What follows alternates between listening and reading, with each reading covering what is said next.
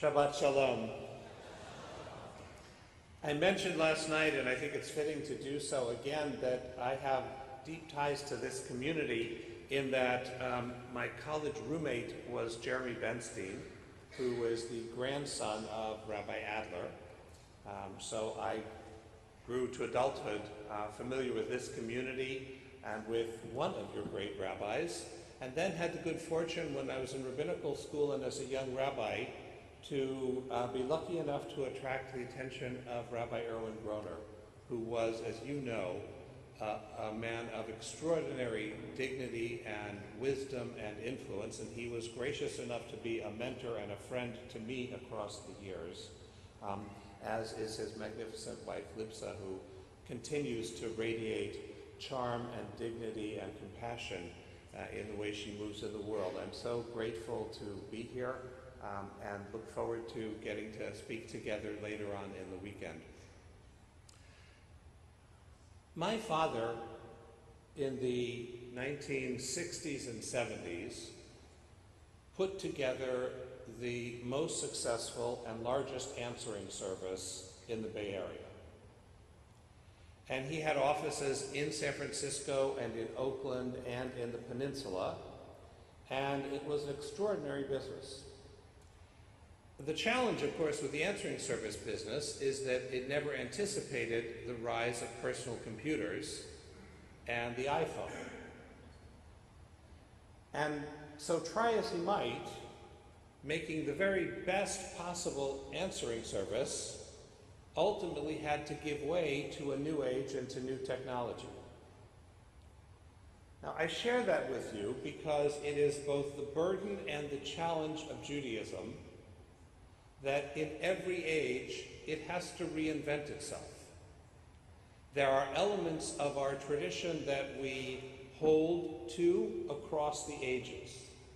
There are things that we have always stood for and must always stand for, regardless of the times. But how we package those core commitments, well, that has to be responsive to the needs of each age.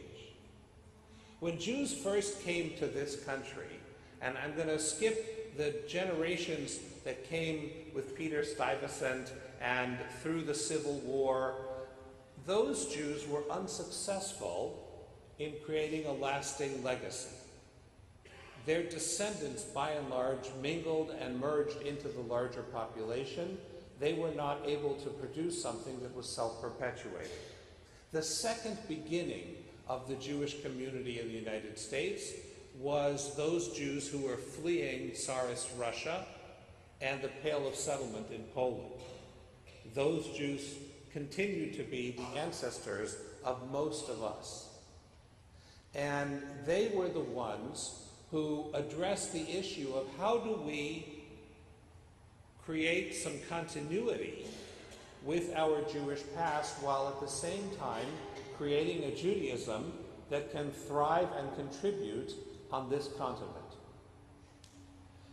They were able to do the work of taking greenhorns, people who were marginal to American culture, whose primary language was Yiddish, who weren't really able to mingle with the broader American culture, and they were able to establish institutions which instilled Jewish pride, which taught Jewish values, and at the same time began the work of Americanizing these people who had come from all across Eastern Europe and the Pale of Settlements. They built synagogues on the Lower East Side, in places where Jews settled, and those synagogues were deliberately designed to help Americanize the Jews who were there.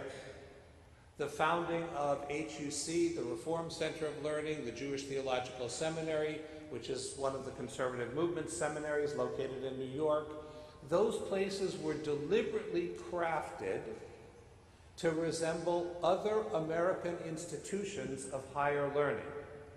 We take for granted now that to become a rabbi, you go to an accredited institution where you're taught by people who have doctoral degrees. But you know as well as I do that for a good 1,800 years in Baghdad and in Cairo and in Paris and in Poland, rabbis did not get trained by people who wrote doctoral dissertations. That's a unique American response to a new age. The generation that created these institutions was so successful that their children were able to move out of their Jewish ghettos and into the suburbs, creating an entirely different agenda. The agenda of their children was how, in beautiful communities like this one, could we take our place among non-Jewish institutions as contributors to the larger culture. And so the very architecture of this building, magnificent building, speaks of that second and third generation of Jews creating a place that is proudly American. We've been singing a lot of American patriotic melodies today. That's not coincidental to the mission of the institution, which was to say both to those on the inside but also to those on the outside, we are as American as any other group of Americans. And we have obligations that commit us not only to parochial self-interested issues, but also to broader concerns about the nature of society, about being broadly literate. Now, there too, I want to say in praise of those generations, they were outlandishly successful. I will give you some evidence that would have been impossible to imagine for my grandparents or for yours. Do you know that the #1 most popular demographic for marriage in this country is the Jewish male? They've polled non-Jewish women in this country. If you had your option, which categories would you? The #1 group every single year, my wife insists that's because they don't really know us. And there is some evidence for that. But the #1 guy that American women want to marry in theory is us. That's astonishing. Every single presidential candidate in the last presidential election, both of them, had Jewish sons-in-law. That's astonishing. And Joe Biden has one too. He has a daughter-in-law now. So everybody has Jewish mishpacha these days. Right? That's a level of success unprecedented. The number of Jews who attend the top universities all around this country, the number of Jews who serve in the Congress, the number of Jews who are on the Supreme Court, well, it's enough to think that the anti-Semites may be onto something, right? Because we are disproportionately engaged in the entertainment industry as leaders of business. I'm not here saying everything is rosy. I'm going to get to the problems in a moment. But I want to give credit to the Jews who came before us, who had the foresight and the vision to build institutions that nurtured their children with Jewish identity and yet also brought them out into the world. It's an extraordinary achievement, unparalleled in the history of the Jewish people.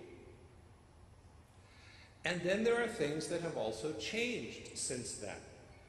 If the big issue in the past, if the pressing problem that faced the generations before us was how to become real Americans, we have so succeeded in that endeavor that that's no longer a concern for our children or grandchildren. They take for granted that they are Americans. The question that they want to know is, why bother struggling with all this Jewish stuff? Why do I need to retain an identity as a Jew when we go to the same schools as everybody else, We date the same people as everybody else. We have the same professions as everybody else. And we live in the same neighborhoods as everybody else. So you understand that all of our institutions were designed to meet an agenda that is no longer the primary concern of young Jews today. They're not struggling for a foothold into American culture. What they want to understand is why should they make the sacrifices and efforts to retain a Jewish identity when they're perfectly comfortable out in the world. And for that, we need to be no less creative than were the Jews who came before us. Now, I want to highlight what remains constant. And I'm going to give you a very rabbinic opinion on this, so feel free to disagree with me. Many in my family do. What is singular about the Jewish people across the ages is that from our very first moments as a people, we committed ourselves to being in an intimate relationship with the Holy One. We committed ourselves as a people to a life of covenant. And we placed covenant at the very center of Jewish civilization. Has it ever occurred to you that there is no such thing as Jewish architecture? There are lots of Jews who are very good architects. But there's nothing distinctively Jewish about any architectural style. The earliest Israelite homes in the Iron Age in the land of Israel look just identical to the Canaanite homes. Nothing original. The temple that King Solomon built is a Mesopotamian and Lebanese model kind of Beit Knesset. Right? The synagogues are simply two-room houses, very common in the Roman period in any public building. Right? And this building as well, glorious and beautiful as it is, doesn't have distinctively Jewish architectural features. We use whatever everyone else is using, and then we try to do it a little bigger and slightly more gaudy. Because let's face it, everything looks better spray painted with gold on it. I learned that in the Catskills. There's no Jewish cuisine. We didn't invent bagels and lox. The Scandinavians and the Slavs did that. We just made it famous because we're good at marketing. Hummus and pita is not an originally Jewish food. That's an Arab food. We've also given it a run in America, right? But there's no distinctive Jewish things to eat. We eat whatever our neighbors eat. The one area of distinction culturally that has changed the world is in the realm of spirit. And I want to just marvel at that for a moment. I want to hold out a miracle that happens so often we don't even notice it. Play with me a mental experiment. Imagine that I was to reveal to you that down the block there's a group of Girgashites. You may forget, but there were 7 Canaanite nations that surrounded us. The Hittites, the Hivites, the Girgashites, and others. Well, they've just discovered a group of Hittites down the road, and they meet once a week and they take out their old Hittite literature in the ancient Hittite language. And they continue to pray to their ancient Hittite divinity in the original language, even though they've been wandering for thousands of years. We've just discovered them in Springfield. You know that news like that would mean that every major publication in the world would be flying in to film this extraordinary thing. Who could imagine that kind of cultural continuity, a tiny little Semitic people who have managed to hold on to their culture, pray to their God, hold on to their language, hold on to their literature, despite everything? It would be on Fox News, it would be on CBS, it would be on all the major media, the New York Times would be flying in, it would be big. And yet, you witness that miracle every week. The only reason you don't think about it as miraculous is because it's so common. There is a little tiny Semitic tribe that has held on to its language, its God, its culture, its scripture across the millennia. It meets all over the world. And you don't think of how miraculous it is because you grew up with it. You've seen it everywhere you go, but it's extraordinary. So the miracle of Jewish continuity is that having placed covenant as our primary mission in the world, we not only succeeded in surviving despite everything, and I don't need to tell you what everything is, but we have also touched humanity. Our two daughter religions, Christianity and Islam, account for more than half of humanity. And they think of Abraham and Sarah, Moses and Isaiah, as their prophets too, and they are. They think of those 10 commandments that are alluded to above me as speaking to them as well, and they are. The notion of the humanity of all people is predicated on one God having made all of us.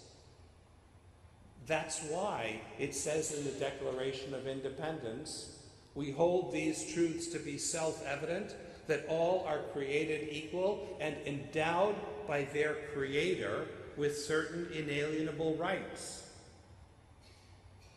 Hebrew and Jewish insights gave birth to democracy and established a vision of human dignity and freedom so radical that we don't live up to it even today. But it continues to be our North Star, directing how we need to move and where we need to go, and by which we judge our own actions. That can never change. The core business of the Jewish people is to create communities of compassion and righteousness and justice in loyalty to the God who called us into being. We are to be a role model for humanity and a partner with any person of goodwill who shares that commitment. But the style, my friends, the style has to change. In synagogues around the country, we belt out the same prayers with the same melodies and then wonder why the young people don't show up. We're still working on making a better answering service, oblivious to the fact that there are iPhones out there. And so the question I want to leave you with is, what would be the Jewish iPhone? What are the ways that we can hold to the mission, modify the packaging, such that it can speak to the needs of a new generation? And I want to offer a couple of possibilities. The first is we have to move into cyberspace. We have to be able to create programmings that meet people where they are. You heard mentioned that I am the father of twins. When I was in Uganda, installing the chief rabbi of Uganda, who went to the Ziegler School, I was given a Swahili name by one of the local chieftains because he believed that I was the chief rabbi of the United States. I forgive you for laughing there. And if you are ever in Uganda, I would ask you to do me the favor of not correcting them on that. My Swahili name is Walusansa Salango. Walusansa means reeds, like what grows by the banks of the Nile River, and Salango is father of twins. Okay? As a father of twins, I had many sleepless nights with my kids who took turns staying awake so that I would be maximally exhausted and battered down by the time they were teenagers. They were successful at that. But that gave me a lot of time to think about what needs to change, what needs to be different in order to reach them and their generation. My kids grew up not having to listen to what a radio station wanted to play. And it wouldn't occur to them to be told, well, if you're not willing to listen to what the DJ chooses, that means you don't like music. But that's more or less what we say to young people in the Jewish community. If you don't come into our buildings and you don't attend our programs when we schedule them, then you're not committed to the Jewish people. But that's wrong.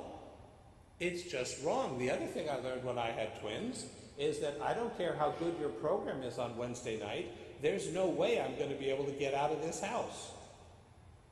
So we can't keep offering the same things in the same ways.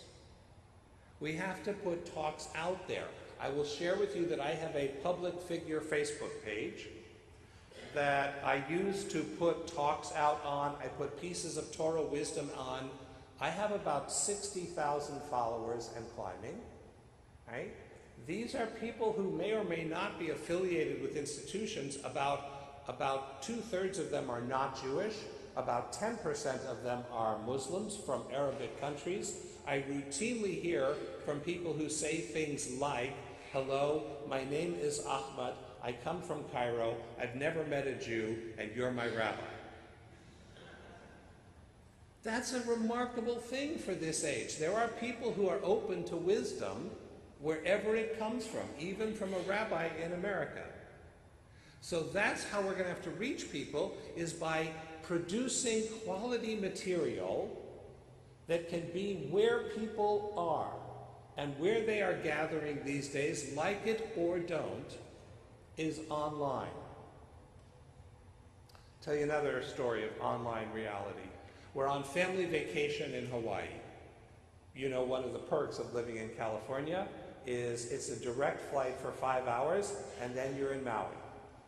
So we're in Maui with the kids, and we're doing the family thing. Dad's driving, Mom is telling me I'm driving badly, the kids are in back. I look in the rearview mirror, and my daughter Shira has her computer open, and she's texting someone on her computer. And I say what any father of teenagers would say. I'm sure you're inspired now to say the same thing, guys, which is, Shira, there are world-class oceans here, there are world-class mountains here, close your computer. She says to me, with a tone of smugness that only a 16-year-old girl can master, she says, Daddy, I am texting my friends, and people matter more than beaches. Okay, she won. Can't argue that. We project what we think community ought to look like, and then we don't notice the rich communities that our kids actually have. So we have to find ways to bring our message into them. The second thing I want to emphasize is we have raised our children in such a way that they have broad human concerns. They may be proud of being Jewish, they may love being Jewish, they may love Israel. I hope that that's true, and I hope that that continues. But they are also understanding that they have a stake in the future of our planet, in the health of our country, in the nature of the world. If you pose them as opposites, either you're a proud Jew or you're a universalist, we lose the next generation. They refuse to make that choice. Which means that the language of our Judaism has to be the language of wisdom. Guilt won't work anymore. And so we need to figure out ways to offer Judaism, because everybody is desperate to figure out how to live more meaningful lives. And Judaism has been building rich human communities for thousands of years. The reason to engage Jewish community may or may not include theology for some people, but it is beyond question that you live a better life when you live it with other people, when you live it in the broad flow of meaning and values that have sustained our people and all people for thousands of years. And so I'd like us to offer a vision of a Judaism resurgent. I'd like us to think that in what the media keeps reporting on as this bleak time, bleak for conservative Judaism, bleak for the other denominations, the number of people, incidentally, applying to rabbinical school is down by about a quarter from what it was 20 years ago. Meanwhile, the number of rabbinical schools has doubled, right? That means everyone's trying to produce rabbis, and less people want to be rabbis, or as the way I like to phrase it, they don't know that they really want to be rabbis, right? But in that age, we have to be able to trust that our new leaders will come up with ways of packaging the ancient wisdom in ways that can then speak to the broader generation. This has to be, to use Reagan's terms, morning in America.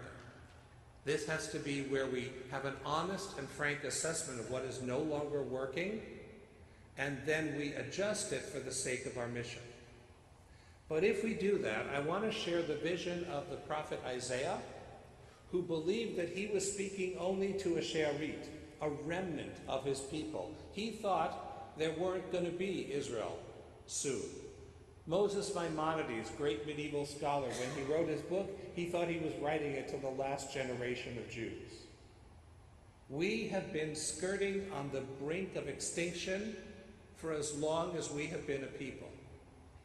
And we will, with God's help, continue to moan and worry about our future for another several thousand years, for as long as God needs us. If we marinate ourselves in the wisdom of our tradition, if we rise with the same level of creativity as our parents and our grandparents and our ancestors mustered in their time, if we are faithful to our God and to each other, and if we trust the goodness of our children and their friends, so that if we empower them, they will help create a Judaism that will make us uncomfortable. They'll sing the wrong melodies, they'll dress the wrong way, they'll dye their hair and pierce their ears and do all kinds of weird stuff that we'll have the pleasure of mocking them for. But the last story I want to share about this new kind of Judaism, I belong to a non-denominational community called Ikar. And what's extraordinary about Ikar is that I'm one of the oldest people there. That doesn't happen in Jewish circles much. But at Ikar, I'm the old guy.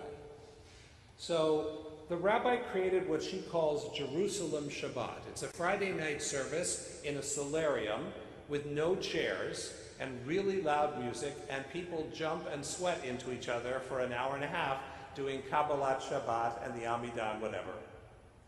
The melodies are atrocious.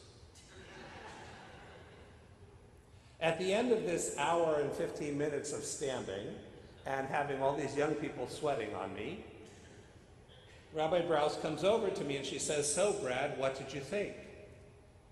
I said, "Sharon, I have two things to say to you. The first is, I have been to Jerusalem. They have chairs."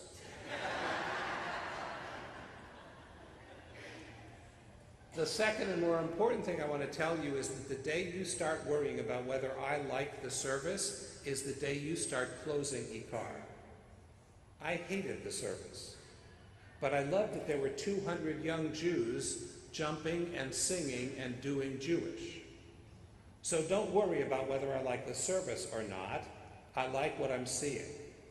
And that means you need to not worry about me. That means that part of our job is to make possible Jewish content that we ourselves don't like, that is not aimed for us. There will always be synagogues, there will always be a place for services like this. This is not a failure, this is a success. I love this service. So I'm not saying we stop doing what we're currently doing. What I am saying is, in the age of the iPod, it is no longer one size fits all. It's deciding what it is different groups need and then finding ways for all of those needs to be met sometimes together and sometimes separately. But if we do that, if we empower our community and make possible the creation of modes of Jewish living that we may ourselves not like, but we measure the success not by whether it speaks to us, but does it speak to our grandchildren, then I have no doubt that God and the Jewish people will continue to shine light well beyond our lifetimes and for millennia to come. Shabbat Shalom.